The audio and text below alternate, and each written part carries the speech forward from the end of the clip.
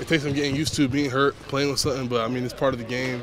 Blessed to be in the position that I'm in, and I'm just trying to help the team win. And you got to sacrifice some things sometimes. So I know I try to put everything on the line just to help us win them ball games on them Sundays. How do you think you've been doing with that? It seems like the production hasn't been where it was early. I mean, early in the year, I think you really stepped up a little bit. Yeah.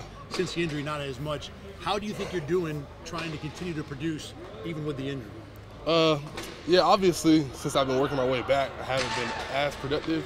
But I'm getting back to where I was at in the beginning of the year, slowly but surely. So, I mean, I'm excited for this next half of the season, and I'm excited to go out there and make an impact, help us win even more games to get to the playoffs. What have you learned about how to play through an injury? I've been doing it since I've been in the league, so it's nothing new for me, honestly. How impactful? I mean, obviously it's impactful that the guys you've lost, that's hurt the pass rush a little bit, in general. Yeah. Can you quantify how much the pass rush has missed some of those guys? Because the sack numbers are down, the pressure numbers are down. Yeah. I mean, and at the end of the day, like sometimes sacks and all that stuff, it's not everything. You could have a game where you have 3-4 quarterback hits and not have a sack. So I feel like it kind of comes down to winning on one-on-ones and just kind of winning in those crucial moments of the game, because those are the moments like the third and fourth quarter that everybody's looking at and over-analyzing. But it's not always like, oh, this person didn't get this many sacks, he's not doing his job. You could have I've had some of my best games where I didn't have a sack. So, I mean, it's a work in progress. Obviously, we got people banged up and all that stuff, but we're just going to keep going, keep fighting, keep getting better, and make this playoff push. You guys have blitzed a little bit more in the last 4 weeks. Percentages have gone up. Yeah. Is that part of the reason why, you're answering the fact that the front four hasn't been getting the same amount of pressure?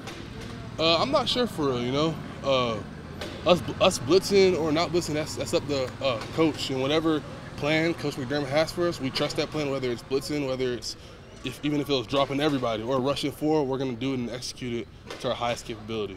Not that you ever don't want to get to the quarterback, but is there a little more urgency to do it considering all the injuries that are going on behind you defensively so far? Nah, I don't think there's any more urgency than there is on the regular, because we're always out there trying to get to the quarterback and make those big plays. So we're always gunning after strip sacks, the takeaways, all that stuff, and we're gonna get back to that. But like the NFL is tough, obviously, and sometimes it can kind of take you like this, but you just gotta get on that constant line and just be consistent and just try to go vertical while you're going game by game. Have you seen Vaughn kind of handle getting back and improving along the way here? Yeah.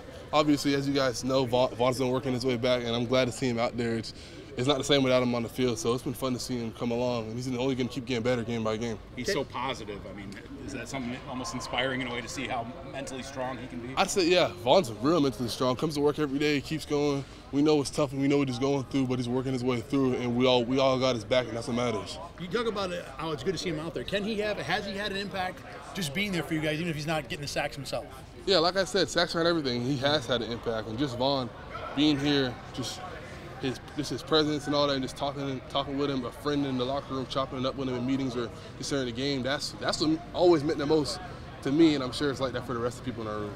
When you talk about sacks aren't everything, is there a conscious effort to force turnovers?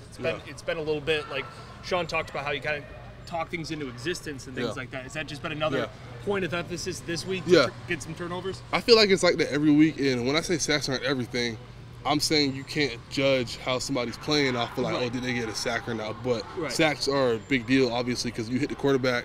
A lot of times we're looking downfield, the ball can come out. That's an opportunity for a takeaway strip sack. And yeah, we need to start doing that some more. I know I need to start doing that some more. So it's definitely something that we're going to get back to.